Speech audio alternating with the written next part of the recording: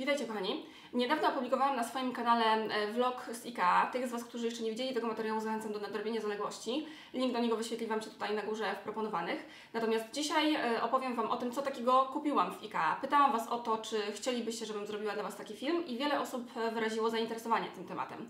Powiem Wam, że jestem ciekawa, czy przypadnie Wam do gustu, dlatego że ja do tej pory jeszcze nigdy nie robiłam tak zwanego haula domowego. Owszem, realizowałam haule kosmetyczne i odzieżowe. Linki do wybranych z nich też Wam się tutaj wyświetlą na górze. Natomiast nie robiłam nigdy, nie pokazywałam rzeczy, które kupuję sobie do domu. Także zobaczymy, czy ten materiał okaże się dla Was ciekawy. I powtórzę raz jeszcze, że ja w Ikea bywam bardzo rzadko i jeżdżę tam wyłącznie wtedy, kiedy już naprawdę muszę. Wcześniej tworzę oczywiście sobie listę zakupów, jako że jestem konkretną osobą i nie jeżdżę, słuchajcie, po to, żeby sobie zwiedzać. Nie lubię zwiedzać i też jakby nie przepadam za zakupami, jeżeli nie wiem, co takiego chcę kupić. Zawsze się przygotowuję wcześniej do zakupów. Także nie przewiduję, żebym w najbliższym czasie znowu pojawiła się w Ikea. I to też jest jeden z powodów, dla których postanowiłam dla Was nagrać dzisiejszy film. Chciałabym też, żebyście wiedzieli, że ja co prawda kupiłam sporo rzeczy w Ikea, ale nie opowiem Wam dzisiaj o wszystkich, dlatego że zakładam, że nie interesują Was takie rzeczy jak wycieraczki na przykład, czy różnego rodzaju listwy, kontakty itd. Także wybrałam spośród tych wszystkich rzeczy te, na temat których mogłabym Wam opowiedzieć coś więcej. I żeby już nie przedłużać, zacznę może od kultowych kieliszków do wina, których byłam pozbawiona przez pół roku, czyli od czasu, kiedy mieszkam tutaj, w tym mieszkaniu. I słuchajcie, do tej pory piłam swoje ulubione wino czoja ze szklanek po prostu i dorobiłam się wyłącznie kieliszków do szampana i to dopiero w grudniu za sprawą Karoliny i Darka, jak już wszyscy wiecie, pokazywałam je we vlogu. I stwierdziłam, że w końcu powinnam zaopatrzyć się w kieliszki do wina białego i czerwonego i tak też zrobiłam. W Ikea tych kieliszków, znaczy ten wybór jest naprawdę niewielki, także jakby nie musiałam się zbyt długo nad tym zastanawiać. Ostatecznie zdecydowałam się na te dwa modele, czyli kieliszek do białego wina i kieliszek do wina czerwonego. Kupiłam 6 sztuk każdego z tych kieliszków i teraz, żeby Was tutaj nie okłamać, kieliszek do czerwonego wina kosztuje 5 zł za sztukę, także bardzo, bardzo dużo. Natomiast kieliszek do wina białego, czyli ten tutaj, kosztuje aż 6 zł za sztukę. I niektórzy z Was mnie pytali, dlaczego ja zdecydowałam się na to, żeby kupić kieliszki w Ikea. Dlatego, że ja często kieliszki tłukę, także nie potrzebuję inwestować w tego typu rzeczy, ponieważ wiem, że one i tak prędzej czy później po prostu mi się najzwyczajniej w świecie zniszczą. I słuchajcie, ja do tego stopnia potrafię bić kieliszki, że ostatnio, kiedy byliśmy z koleżanką w Mierzyńskim na kolacji, to słuchajcie, piłam sobie białe wino i tak postawiłam kieliszek na stole w pewnym momencie, że złamała się tutaj nóżka. Słuchajcie, nie wiem jak to zrobiłam, ale jestem w tym zakresie niesamowicie zdolna. Dlatego właśnie kupiłam takie kieliszki, chociaż muszę Wam powiedzieć, że w momencie, kiedy pokazałam je, bo już mówiłam o nich na snapie takim żartobliwym tonem, to odezwała się do mnie honorata, którą z tego miejsca serdecznie pozdrawiam, która mi powiedziała, że ona mi musi zaopatrzyć w kieliszki świetnej jakości, ponieważ wino z tego typu kieliszków smakuje o wiele, wiele lepiej, także honorata, trzymam Cię za słowo. Muszę w końcu zrobić domówkę, tak? Zaprosić honoratę i poprosić o to, żeby mi przyniosła te kieliszki. Zobaczymy, czy to jest prawda. Natomiast póki co mam po 6 sztuk każdego z tych kieliszków i muszę Wam powiedzieć, że jestem z nich zadowolona. One się bardzo dobrze sprawdzają. Tylko tak się zastanawiam, czy dobrze zrobiłam, że nie kupiłam w tym samym kształcie kieliszków do wina białego co do czerwonego, bo jak widzicie, one mają trochę inny kształt.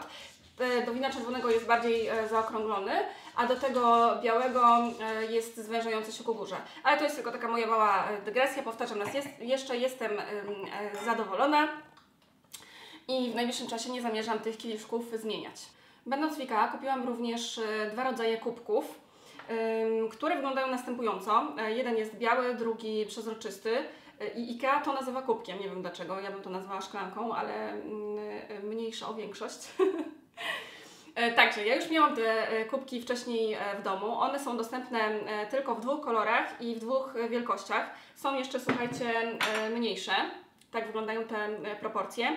I tym razem pojechałam do Ikea z zamiarem kupienia właśnie kolejnych dużych i małych z każdego rodzaju, ale niestety były tylko duże, także siłą rzeczy zaopatrzyłam się w 2 egzemplarze tego kubka i 2 egzemplarze tego. Jedna sztuka każdego z tych kubków kosztuje 6 zł, także są to, jak widzicie, niewielkie pieniądze. One się nie bardzo dobrze sprawdzają, byłam z nich zadowolona, są proste. Pasują mi do wszystkich pozostałych rzeczy, które mam w mieszkaniu, także ja niczego więcej nie oczekuję na dzień dzisiejszy. To oczywiście może ulec zmianie w przyszłości. Natomiast teraz moje wymagania w tym zakresie nie są zbyt duże.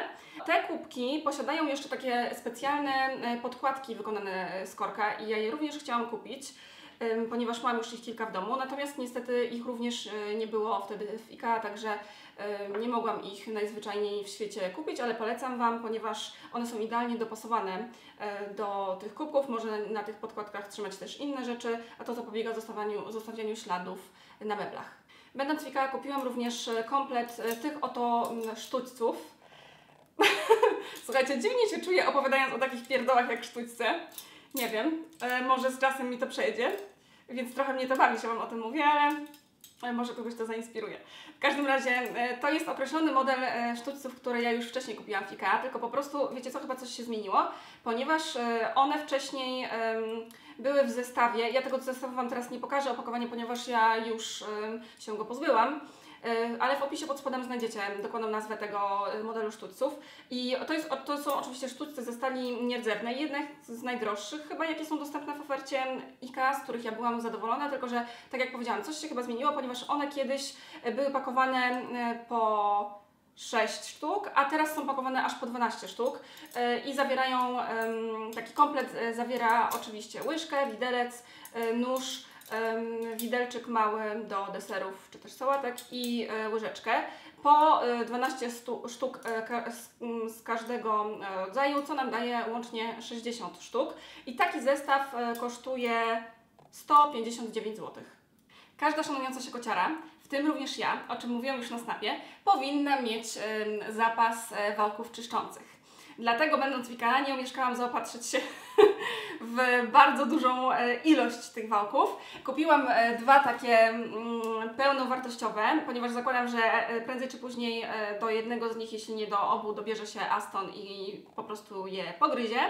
A do nich kupiłam mnóstwo, słuchajcie, wkładów. Wygląda to w ten sposób, nie wiem, czy uda mi się to pokazać. W każdym razie jest ich tutaj, słuchajcie, kilkadziesiąt. Kupiłam ich dlatego tak dużo, ponieważ tak jak powiedziałam, nie zamierzam w najbliższym czasie wybrać się do Ikea. Natomiast uważam, że te wałki z Ikea są naprawdę bardzo dobrej jakości. I jeżeli tylko będzie można je zamawiać przez internet, to tak też będę robić. Także polecam Wam te wałki, testowałam różne. Jeszcze chyba w Rossmanie był taki jeden rodzaj, nawet mówiłam o nich kiedyś na YouTubie. Ale te naprawdę świetnie się sprawdzają w zakresie usuwania sierści. Oczywiście cały czas polecam Wam również tę moją szczotkę, do czyszczenia ubrań, którą pokazywałam w jednym z vlogów. Tym możemy sobie po prostu doczyścić ubrania na samym końcu. Szkoda, że nie ma takich miniaturowych wersji do torebki. Jak widzicie, ponieważ to jest kolejna rzecz, o której chciałabym Wam opowiedzieć, którą kupiłam w Ikea, przechowuję te wałki w takim specjalnym opakowaniu i można kupić komplet takich opakowań służących do segregowania i organizacji rzeczy właśnie w Ikea. I jest ich, tych pojemników, słuchajcie, 6 w zestawie. One są w różnych kolorach, ja kupiłam w kolorze białym, ponieważ takie pasowały mi do szafki. Ona też pasuje, wszystkie ich wysokość, w zasadzie wymiary, pasują do szafki Malm, znaczy szafki komody. Jeśli ją macie, to pewnie będziecie wiedzieć, o co chodzi, także w tym zakresie się sprawdzają. Ja jestem bardzo zadowolona z tych pojemników, ponieważ spełniają swoją rolę, są funkcjonalne, pozwalają mi różne rzeczy posegregować, więc ja jestem naprawdę z nich zadowolona. I taki jeden zestaw pojemników kosztuje, słuchajcie, 20 zł. A skoro już jesteśmy przy takich pudełkach ułatwiających organizację, to muszę Wam koniecznie opowiedzieć o 2 pojemnikach. dwóch zestawach pojemników de facto. Jeden z nich wygląda następująco. Kupiłam go w 2 egzemplarzach, także tutaj mogę Wam pokazać nieodpakowany egzemplarz. I jak widzicie, tutaj mamy jedno duże opakowanie plastikowe, przezroczyste, w którym znajdują się 4 mniejsze, 3 takie malutkie i jedno podłużne i one wszystkie posiadają pokrywki. I one się świetnie sprawdzają do przechowywania kosmetyków. W moim przypadku to największe pudełko sprawdza się genialnie do przechowywania wszystkich lakierów klasycznych, jakie posiadam, semilaka klasycznych, czyli nie hybrydowych. Przypominam, że robiłam materiał na temat tego, jakie są moje ulubione lakiery klasyczne semilak, także podlinkuję go Wam pewnie na górze albo pod filmem. Także sprawdza się, słuchajcie, świetnie i również trzymam to opakowanie, ponieważ się mieści idealnie w komodzie Malm. I co ja chciałam Wam jeszcze powiedzieć? Ile takie pojemniki kosztują, ponieważ ja w pozostałych trzymam kosmetyki. Kosztują, słuchajcie, 40 zł. Natomiast drugie pudełko, nie wiem czy nie ciekawsze, o którym koniecznie muszę Wam dzisiaj opowiedzieć, jest pudełko, teraz tak muszę włożyć które wygląda następująco. Jak widzicie, jest większe, jest pojedyncze, nie ma tutaj innych, które możemy włożyć do środka, nie ma też pokrywek, ale ma za to różne przegródki, które mogą służyć do przechowywania pomadek, pędzli, pudrów itd., itd. I do tego też mi służy to opakowanie, tylko wyjęłam na potrzeby filmu z niego różne produkty. Podoba mi się to, aczkolwiek to rozwiązanie ma swoje wady i zalety, że jest tutaj taka, słuchajcie, szufladka, która się przechyla w ten sposób i możemy tutaj powkładać sobie różne gadżety, pędzle i tak dalej i w razie czego możemy też ją wyjąć. I tak też, słuchajcie, zrobiłam, ponieważ kupiłam 2 te pudełka, ponieważ tak bardzo mi się spodobały. Z moim drugim pudełkiem i już Wam pokazywałam na Snapie, ale nie wszyscy śledzą mnie na Snapie. Oczywiście tych z Was, którzy mnie nie śledzą, zachęcam do nadrobienia zaległości. Ale powtórzę raz jeszcze tutaj na YouTubie. W tym opakowaniu trzymam aktualnie praktycznie wszystkie rzeczy semilaka. W tym przypadku są to lakiery hybrydowe, widzicie na dole. Tutaj topy, oliwki, waciki bezpyłowe i nawet lampa się tutaj zmieściła. Także bardzo, bardzo pojemne pudełko, ale musiałam wyjąć tę szufladkę. Natomiast ona idealnie się sprawdza, zobaczcie, do przechowywania różnego rodzaju gadżetów. W moim przypadku są to pilniki, różne patyczki, produkty do pędzelki, produkty do zdobienia paznokci, także jestem z tego niesamowicie zadowolona i to zajmuje mi jedną, słuchajcie, szafkę w komodzie właśnie Malm, którą też kupiłam. Rozwiązanie świetne, polecam oba pudełka. Jeżeli szukacie czegoś do dobrej organizacji kosmetyków, to naprawdę świetnie się to u Was sprawdzi.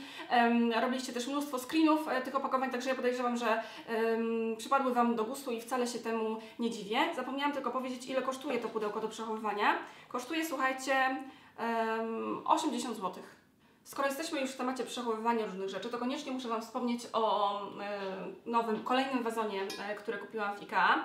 Kosztował 30 zł i to jest mój pierwszy wazon, który zwęża się ku górze i dlatego go kupiłam. Zamierzam tu oczywiście przechowywać kwiaty, jako że jestem kobietą normalną, w cudzysłowie, która uwielbia otrzymywać kwiaty i uwielbia sobie kwiaty kupować, chociaż ja już jakiś czas tego nie robiłam. Muszę nadrobić zaległości w tym zakresie. Natomiast polecam oczywiście kwiaty. Zrobiłam nawet odrębny wpis na ten temat, podlinkuję go Wam na dole. Nie ma, słuchajcie, tego wazonu na stronie internetowej Ikea. Nie wiem, z czego to wynika, więc nie jestem w stanie Wam zostawić namiarów na ten produkt. Zostawię tylko nazwę i cenę. I kończąc już temat przechowywania różnych rzeczy, muszę wspomnieć o tym koszu na śmieci, słuchajcie. Słuchajcie, nigdy bym nie pomyślała, że będę na YouTubie mówić o koszach na śmieci, ale niech będzie. Także miałam już ten kosz na śmieci w jednej łazience, teraz kupiłam drugi do drugiej łazienki. Podoba mi się jego kształt, kolor oraz to, że możemy zdjąć tutaj, możemy bezpośrednio wrzucać tutaj rzeczy do środka. Natomiast to jest też wada tego pojemnika, ponieważ w momencie, kiedy tutaj damy worki, co ja przeważnie robię, to nie wygląda to zbyt estetycznie. Ale dlaczego postanowiłam Wam powiedzieć o tym koszu? On jest oczywiście dostępny w kilku rozmiarach. Ja mam jeden z mniejszych, który, słuchajcie, kosztuje 15 zł. Natomiast chciałam Wam o tym opowiedzieć dlatego, że zastanawiam się właśnie, jak mam rozwiązać problem z przechowywania różnego rodzaju odpadków powstałych przy użyciu, podczas robienia makijażu. Zastanawiam się, powiedzcie mi proszę, jak to u Was jest? Czy macie jakiś odrębny, mały pojemniczek pod swoją toaletką, na toaletce, służący na przykład do wyrzucania zużytych wacików, czy nie macie go wcale, bo wiecie, nie chce mi się chodzić na drugi koniec mieszkania, żeby wyrzucać 2 waciki. I tak się zastanawiam właśnie, co ja mam zrobić. Czy mam kupić kolejny tego typu pojemnik i trzymać go pod toaletką, czy jakiś malutki na toaletce? Dajcie mi proszę znać. Jeśli macie jakieś sprawdzone rozwiązania w tym zakresie, będę Wam bardzo, bardzo wdzięczna. Kolejną rzeczą, którą kupiłam będąc w Ikea, są 3 takie oto ręczniki. Pokazuję Wam jeden, ponieważ nie ma sensu pokazywać 3 na raz. To są ręczniki, które ja kupiłam, jak już mówiłam we vlogu, z myślą o moich zwierzaczkach, żeby je wycierać po kąpieli. Miałam do tej pory inne, ale postanowiłam je wyrzucić, ponieważ nie sprawdzały się zbyt dobrze. Te są wykonane w 100% z bawełny i ponoć bardzo dobrze chłoną wodę. Ja już je wyprałam, ponieważ przeczytałam na stronie Ikea, że zalecenie jest takie, że najlepiej wyprać takie ręczniki, ponieważ dopiero one po pierwszym praniu nabierają tej 100% chłonności. Nie wiem, jaka jest prawda, nie testowałam ich jeszcze, ale dam Wam znać, najpewniej na Snapie, ponieważ tam najszybciej pojawiają się informacje dotyczące moich zakupów i tego, jak sprawdzają się poszczególne produkty. I tak jak powiedziałam, kupiłam 3 takie ręczniki, one są dostępne w różnych rozmiarach, różnych kolorach. Ja oczywiście wybrałam kolor szary i ich cena to 70 zł za sztukę. Szukam też od dłuższego czasu ręczników dla siebie, kąpielowych. I znalazłam takie w Zara Home, które mi się bardzo podobają i są ponoć bardzo dobrej jakości, natomiast wciąż nie mogę trafić, słuchajcie, na taki moment, ani stacjonarnie, ani za pośrednictwem sklepu internetowego, gdzie mogłabym kupić ręcznik, model ręcznika w interesującym mnie kolorze i rozmiarze i w ilości sztuk, która mnie interesuje. Po prostu te ręczniki cieszą się chyba dużą popularnością i ciężko jest po prostu mi trafić na nie. Natomiast moje pytanie do Was jest takie, czy macie jakieś sprawdzone firmy, które produkują świetne jakościowo ręczniki, które bardzo dobrze chłoną wodę?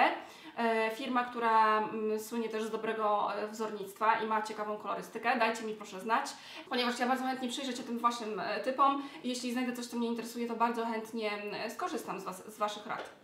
Kolejna rzecz, o jakiej chciałabym Wam dzisiaj opowiedzieć, jest ta oto lampka LEDowa. Pokazywałam ją też we vlogu, że zamierzam ją kupić i tak też zrobiłam. Ona jest dostępna w kilku kolorach. Ja wybrałam kolor biały ze względu na to, że pasuje mi po prostu do wnętrza, do biurka i innych rzeczy, które mam w swoim pokoju biurowym.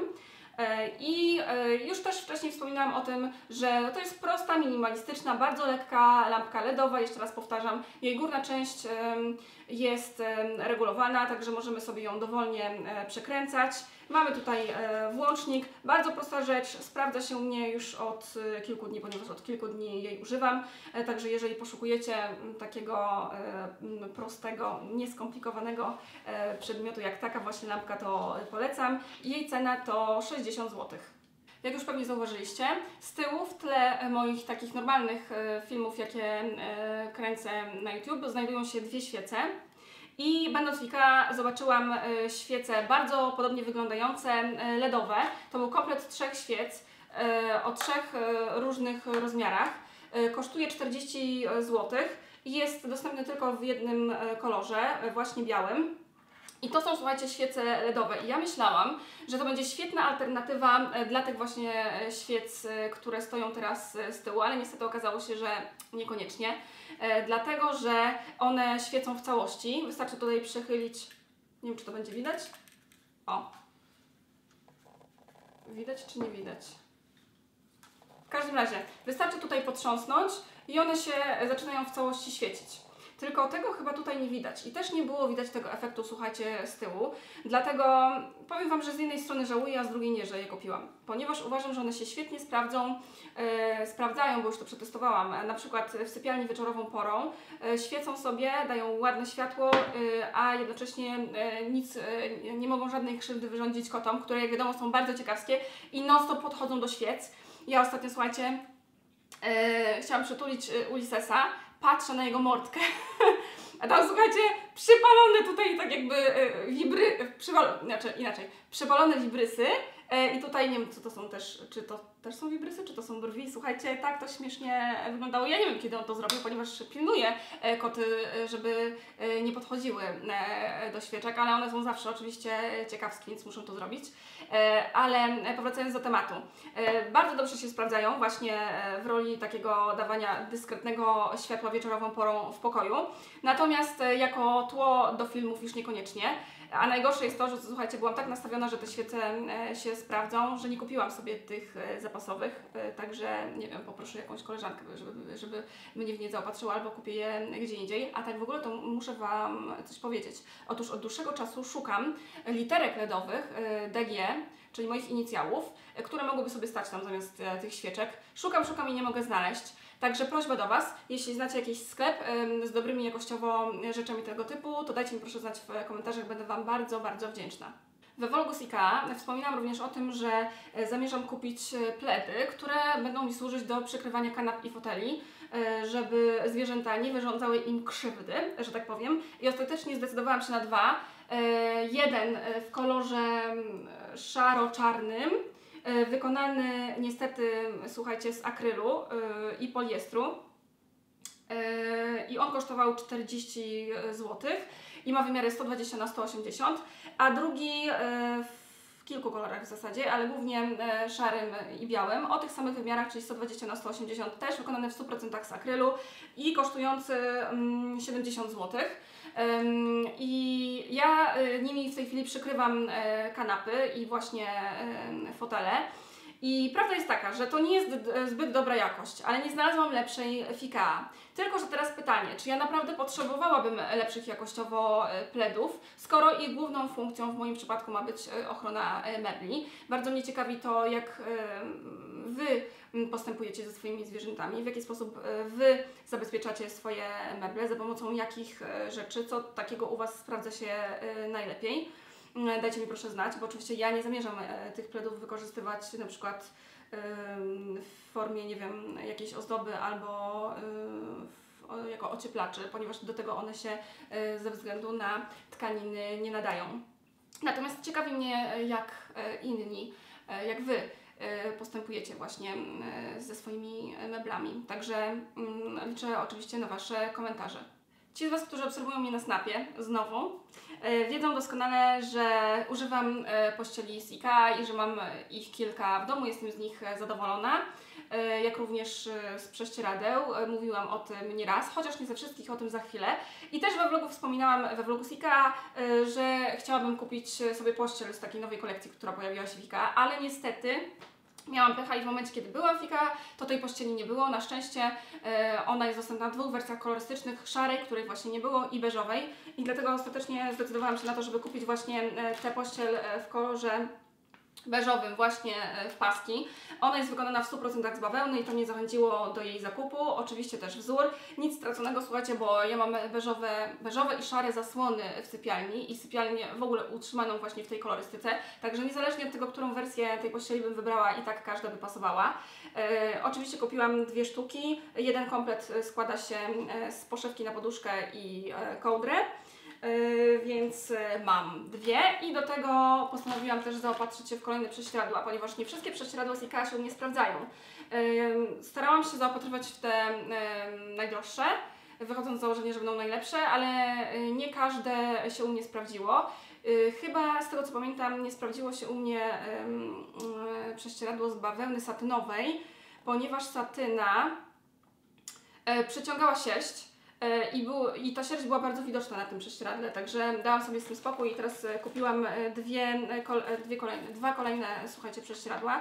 Jedno w kolorze białym w cenie 119 zł, wymiary 180 na 200 i to jest prześcieradło na gumce, wykonane z bawełny.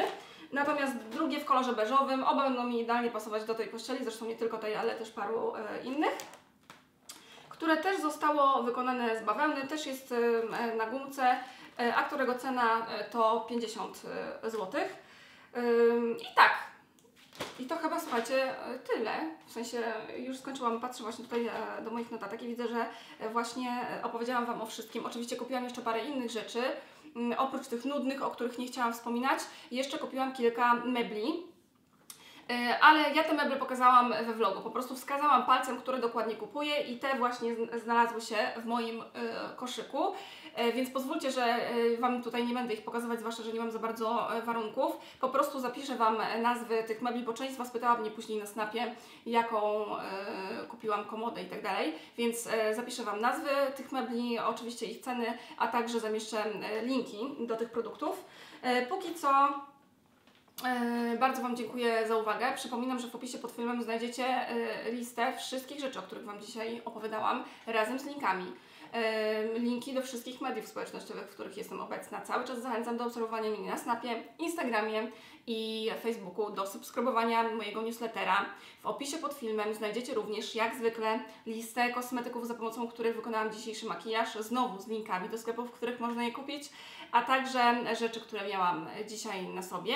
Gorąco Was zachęcam do subskrybowania mojego kanału i klikania kciuków w górę, jeżeli film Wam się podobał. Dajcie mi znać, czy ten film był dla Was ciekawy, czy robić tego typu materiałów więcej, ponieważ sama nie wiem jak odbierzecie ten film. Póki co gorąco jeszcze raz dziękuję Wam za uwagę i poświęcony czas i do zobaczenia w kolejnym filmiku.